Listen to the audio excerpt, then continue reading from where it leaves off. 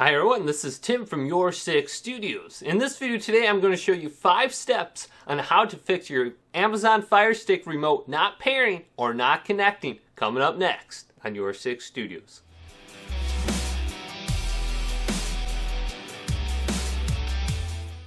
For step 1, we are going to need to do a complete power cycle for our Amazon Fire Stick remote. And this is as easy as taking out the batteries of your remote and putting them back in.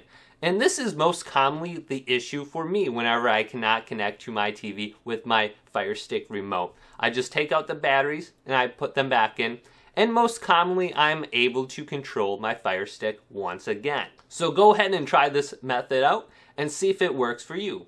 And step number 2 is power cycling your Amazon Fire Stick itself.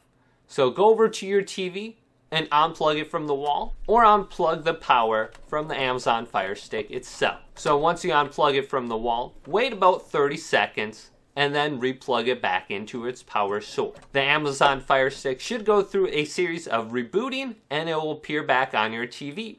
Take your remote and go ahead and try to control it once again and see if it works. If it doesn't, go to step number 3.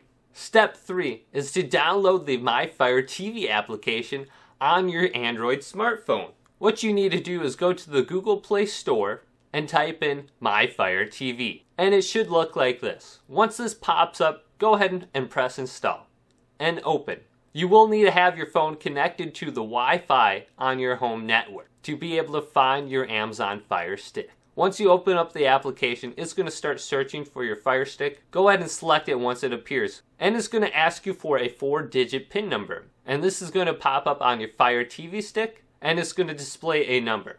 Once that number is entered on your phone, you should be able to connect and control your Android phone using the My Fire TV app to go through your different applications, to swipe through the different menus. Anything that you can do on your standard remote, you'll be able to do on your phone.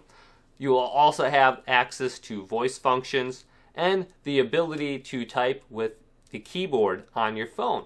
So it might be a little bit more convenient and quicker for you if you do not have your remote by you. And that's a good option to get around your Android Fire Stick remote not working at the moment until you can get a new one. Now let's pair a new remote on your Amazon Fire Stick. Scroll over to Settings. Go down and scroll over to Controllers and Bluetooth Devices. Select that. Now go to Amazon Fire TV Remotes. Now let's scroll down to Add New Remote. And it will start searching for your new remote. Now on your new remote, hold down the home button for 10 seconds. Once it's discovered, it will appear on this list. If you do not have any devices connected on your new remote, hold down the home button for 10 seconds. And do this multiple times until your remote is discovered. Go on to Amazon.com and buy a new remote. Now, some of the remotes that are third-party remotes cost about $10 to $15 to $20 depending on how many features they have. And I haven't used any of the third-party remotes. However, I would read the reviews and descriptions on those. But I do have the Fire 4K remote, and I know how this one works. It has the power button, the voice function, the volume buttons on them. And I really do like this remote, and having the power and the volume button on there does make a difference for me, and it's very convenient. However, the bad thing about buying this remote separately is it costs $30, where the Amazon Fire 4K is $50 by itself. So there's a $20 difference, and you can actually upgrade to the Amazon Fire 4K if you haven't. And I do recommend the Amazon Fire Stick 4K. The menus are quick, everything is responsive. And the 5th step would be to look into your TV app. I have a Samsung TV, and I have something called ANYNET Plus that comes along with my TV. And this allows me to go to my source options and scroll down to my Fire Stick, and I'm able to select it as a source, and I am then able to control it with my TV remote. And I use it just like I would with my Fire Stick remote. I'm able to go through the different menus, select anything.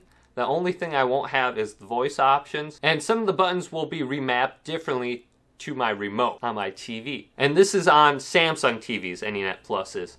However, look into your TV options. You might have something similar that you just don't know about. So if this video helped you out, go ahead and give it a thumbs up and subscribe to my channel down below. And check out some of the other videos coming up next on YourSixStudios.